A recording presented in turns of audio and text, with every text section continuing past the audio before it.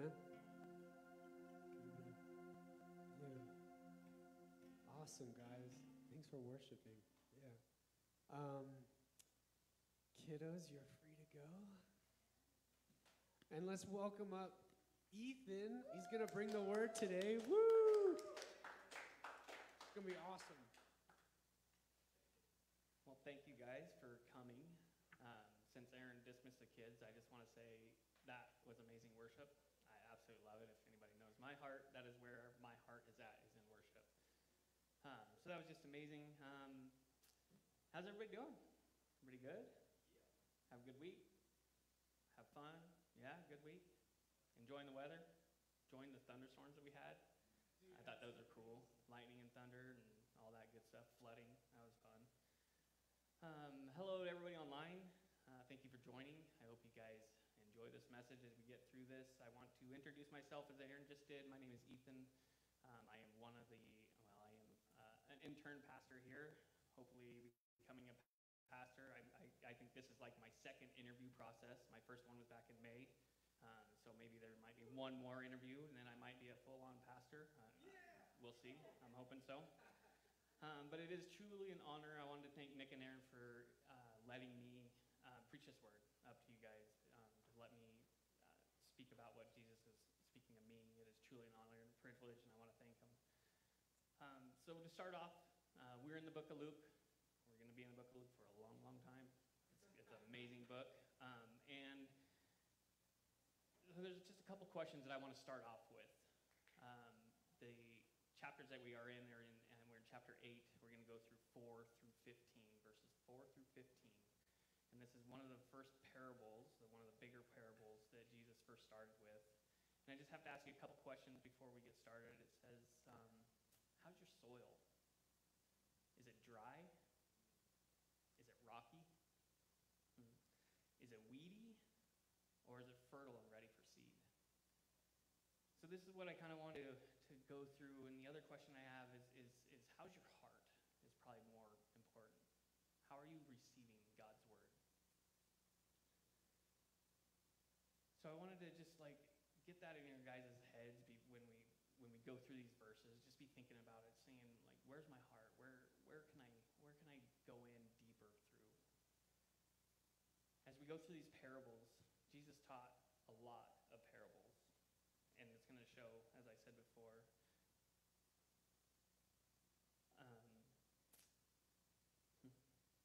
So why did Jesus teach in parables? This is what I came up with. There's two main purposes of Jesus teaching in parables or using parables. The first was a purpose to reveal the truth to his disciples. The second purpose was to veil the truth to those Jesus knew would not believe. That reminds me of the story of when it's in Luke chapter 24. It's when Jesus is walking with his disciples. He doesn't say who the disciples were, but they're walking to the city of Emmaus, I believe. Anyways, he blinded their eyes so they couldn't recognize him. So it just made me think of Jesus is opening the disciples' eyes to see, to hear these parables, but blinding the eyes of the Pharisees because they're not going to receive, or the people that just don't believe. As we see in just a little bit, we'll talk about, like I just said, the disciples are being able to see the kingdom of God and the secrets that God is revealing to them, or Jesus is revealing to them. Some say that a parable is an earthly story with heavenly meaning. From what I found in the study of the verses, there was four parables in the first 7 chapters. After chapter 8, there's over 20 of them. So we're going to be listening to a lot of parables in the upcoming weeks. So the way I'm going to do this is I'm going to go through, and I'm going to break it up into 2 parts, because I think there's really 2 sections. I'm going to read verses 4 through 10, and we're going to kind of talk about it, and then we're going to read through 11 through 15, and we're going to see what Jesus says about it. So Father God, we just thank you. God, this is your time. This is for you. Get us out of the way. Open our eyes. Open our hearts. Yeah, you're welcome here. In Jesus' name. So let's start in chapter 8, verse 4, it says, "And when a great crowd gathered, and people from town to town came and see him, he said in a parable, a sower went out and sowed his seed. And as he sowed, some fell along the path and was trampled underfoot, and the birds of the air devoured it. Some fell on rocky ground and grew up, and it withered away because it had no moisture. Some fell among the thorns, and the thorns grew up and choked it out, sorry. And some fell into good soil and grew and yielded 100-fold. And some of these things he called out. And as he said these things, he called out, he who has ears to hear, let them hear." And in verse 9, his disciples asked him what this parable meant. And he said, "To you has been given to know the secrets of the kingdom of God, but for others they are in parables, so that seeing they may not see, and hearing they might not hear." So when I read that last verse in chapter 10, or in verse 10, I was like a little confused. So I'm hoping to try and bring some clarity to that part of the scripture too. But let's go back to verse 4, and we'll kind of go through it, just kind of walk through what I feel like Jesus was speaking to me through these. Sorry, excuse me. And it says, when a great crowd gathered, and the people from the town to town came to see him, he said in a parable, Jesus had been drawing more and more attention to himself through his healings, through his teachings. People have been attracted to him just because of the light who he is and how he's been living his life. Some of them wasn't good attractions, like some of the Pharisees were trying to catch him, trying to get him in his acts of preaching, saying they were out of order.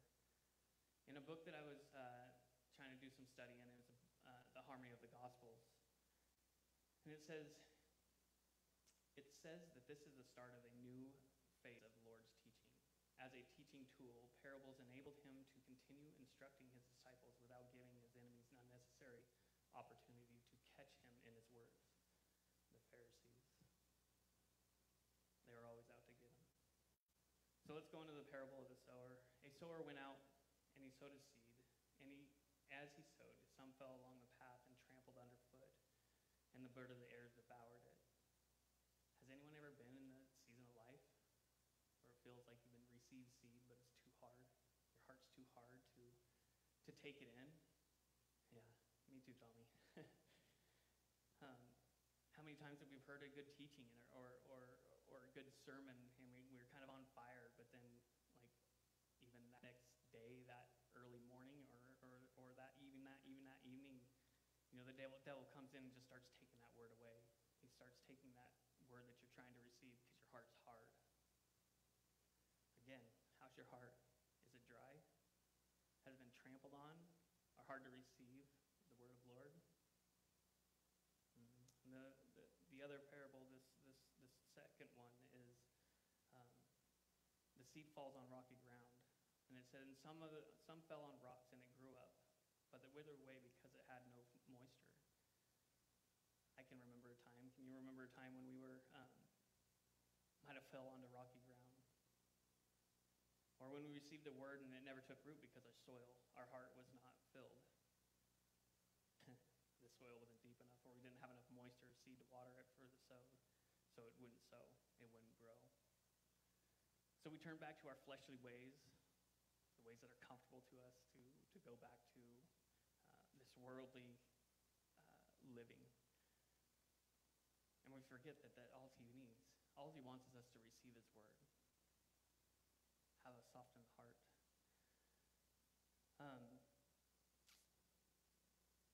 In John 16:33, it says, "I have said these things to you, that in me you may have peace. But in this world you will have tribulations. But take heart, I have overcome the world." So just know that when our seed does fall on rocky ground, that we may be just jacked up and be excited. Let it take root. When it withers away, we're going to have hard times, so we need to remember what we need to fall back on. And in verse 7 it says, some fell among thorns, and the thorns grew up, and it choked it, and choked it.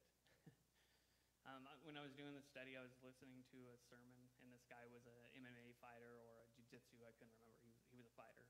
But he said you don't always know when you're getting choked out until the lights start going out. And it's like, that's kind of the truth. What are the weeds that we have around us? Is our soil clean of weeds? If not, they'll eventually come and choke us out. See, I had some weeds. I probably still have some more weeds, and God's going to reveal those to me. But when COVID hit, it really showed me what my weeds were. I was huge sports fanatic. And COVID hit right in March. March Madness was my favorite time of the year. Basketball. I love basketball. And I just remember being like, they shut it down. No more live sports. And I'm like, well, what am I going to do? This is dumb. I can't watch reruns. I already know who wins the sport, so I can't watch it. And God's like, well, why don't you get my word? I was like, oh, wow. That was pretty convicting. So that's what I started to do. Just study his word. So what type of soil are you? Where's your heart? Is it full of weeds? Is it not able to fully surrender all to the Lord? Are we still holding on to the fleshly desires again of this world? In Jeremiah 4:3, it says, for this said the Lord, the man of Judah and Jerusalem, break up your hollow ground and sow not among thorns. So let's remember what we take in, because what we take in is what we're going to produce, what we're going to show out. It's the desires of your heart are going to show more. So if we're full of God, we're full of his love, that's going to show out to others. For anything that is kept from us from receiving the seed needs to be removed and discarded. And Paul says this in 1 Corinthians 3:6. I planted, Apollos watered, but God gave the growth. And then we have some of the seed that falls onto good soil and yields 100-fold.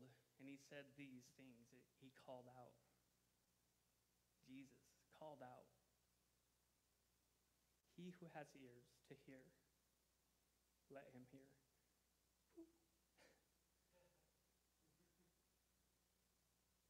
Yeah.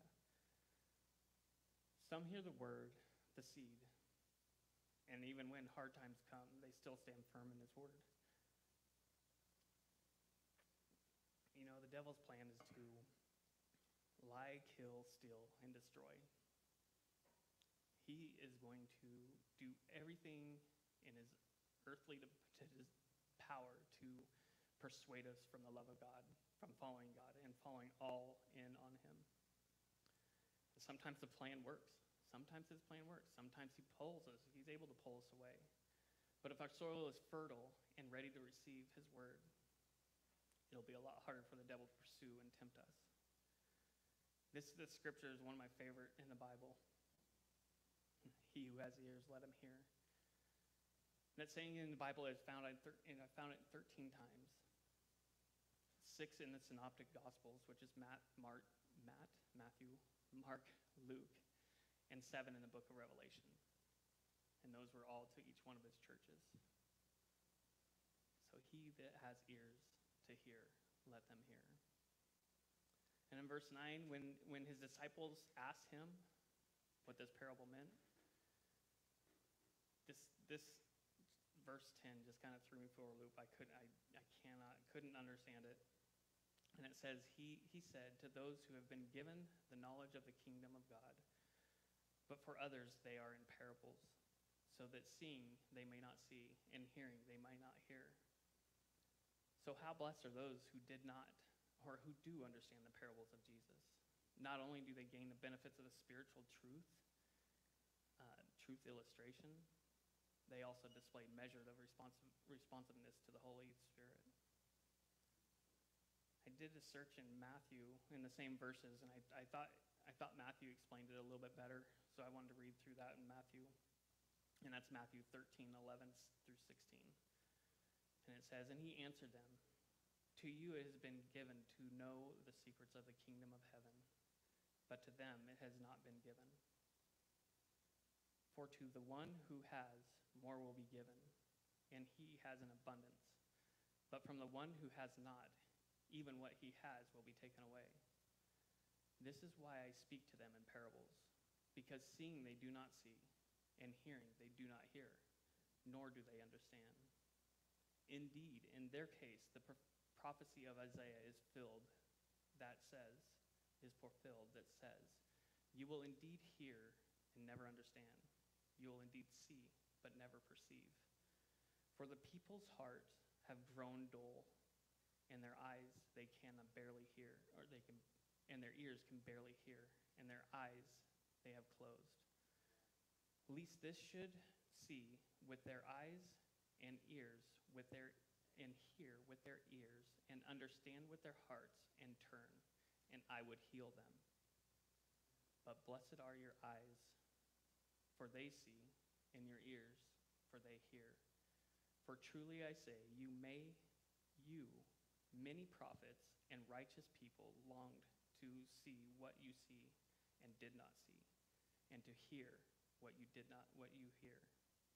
and did not hear it. That was that was a lot in Matthew, but I loved how Jesus always goes back to old prophecy whenever he's teaching or speaking in parables. So I wanted to go back and find it in Isaiah, and it is in Isaiah 6 in verse 10, and it says, make the heart of the people dull, and their ears heavy, and blind their eyes, lest they see with their eyes, and hear with their ears, and understand with their hearts, and turn and be healed. That verse that we went through, those verses that I went through was my interpretation of these verses. There's no better word than the word of God. I'm human. I'm going to muddy it up. I'm going to have my own perspective on these verses and thoughts. But in verses 11 through 15, this is what Jesus says and how he explains these parables to his disciples. And it says 11, now this parable is this, the seed is the word of God. The one along the path are those who have heard. Then the devil comes and takes away the word from their ears, so that they may not believe and be saved.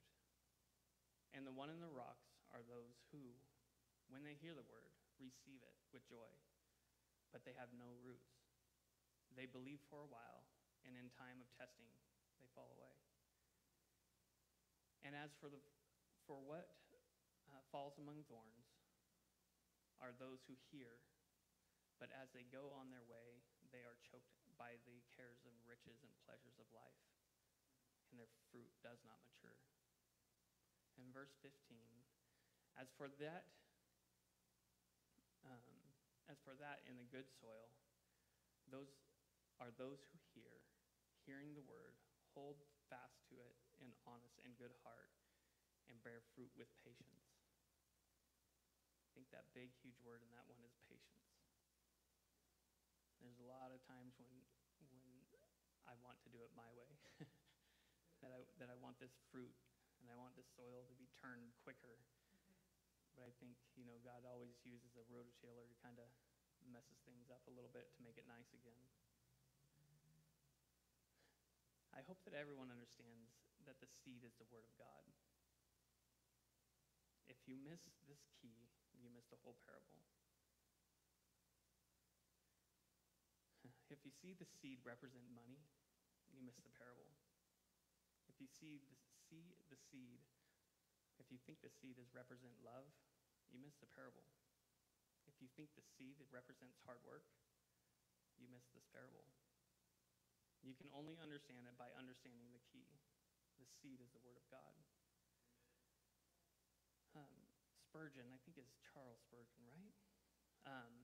He said, the preacher of the gospel is like the sower. We did not make his seed. It is given by him, his divine master. No one could create the smallest grain that ever grew up upon the earth, much less the holy seed of eternal life. In Mark, when he starts this parable, he yells out, listen. Yeah, it just reminds me of whoever has ears, let them hear. Why do you think Jesus told this parable? To view the posture of our hearts? Or who has ears to hear, let them hear. Maybe it's how we are to receive the seed. What changed your heart to receive the seed? The Word of God. There's no better rototiller than the Word of God to remove any hardened part of your hearts. I've prayed this prayer for a couple of years now. A couple different prayers, and I'll share them both with you. One is, change my heart to show me how you love people. Soften my heart. I think in Ezekiel it says, I will replace this heart of stone and give you a heart of flesh. I've asked that a couple times. And the other one is to break my heart that breaks yours. Ooh, and that's a hard one. And that hurts because you see a lot of people with very, very hurt, very, very hardened hearts, very, very, very rocky hearts. I believe God will show what type of soil you are. All in all, he just wants us to be that fertile soil. But during the process of tilling the soil, we'll need to be okay with realizing the soil that needs to be removed and remove any contaminants to make the soil ready to receive his word. But what about the sower? He never skipped the soil that was hardened. He never skipped the soil that was rocky. So we as Christ followers should never skip the soil that is hardened or rocky. We are gospel. We are to speak the gospel to others. The gospel is our fertilizer. The Holy Spirit's our water. And God's our light, sunshine. We need all three to complete the soil. Are we living in such a way of dependence on God that we cannot go a day without him tilling our hearts? There's another verse in here, or another guy that wrote a verse in here is James A.K. Smith. And it says, figure out what we love the most and strive to make that Jesus. Well, again, this went by a lot faster than I thought, so we're going to get out a little bit early. But I have a couple questions just for you guys. We are all type of soil. What type are you? What's your heart? Have we trust Jesus to till our hearts so that our soil will be fertile ground and ready to sow our seed?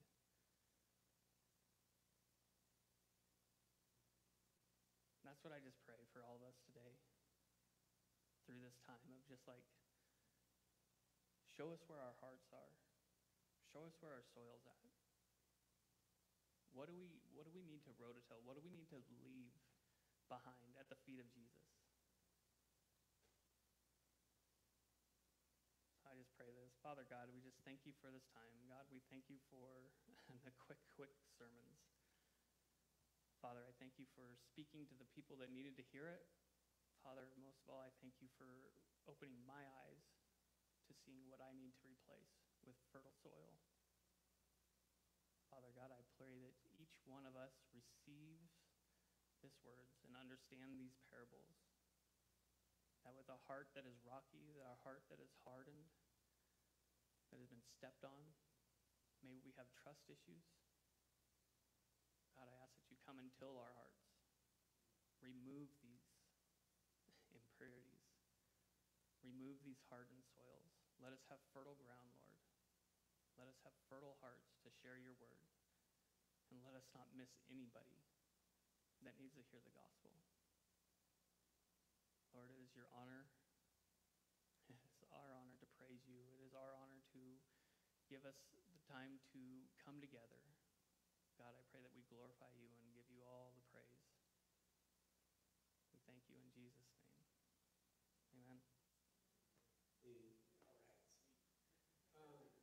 Yeah, I just wanted to touch base on that real quick again.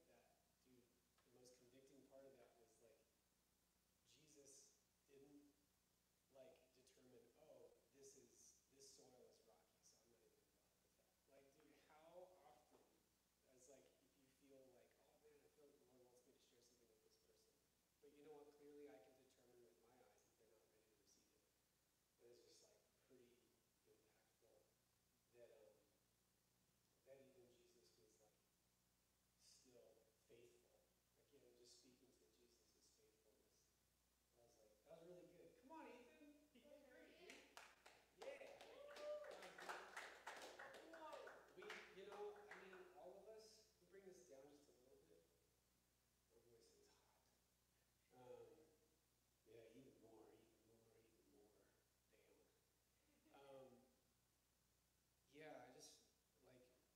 Pastor Nick, obviously not here right now.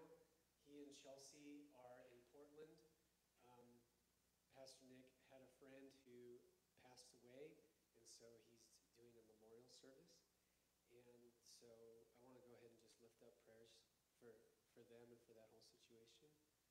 Um, Before we do that, I just really love what Nick and I really truly believe in is making disciples here. And we all are going to come against um, our self-evaluation and come in and be like, well, I don't have what it takes to do this. But really, it's like, you know what we need to do is create a space of simplicity and consistency. And, we're all stepping out in a way that is taking us out of our comfort zone. And I just want to say, Ethan, I'm so glad, dude. You did a great job.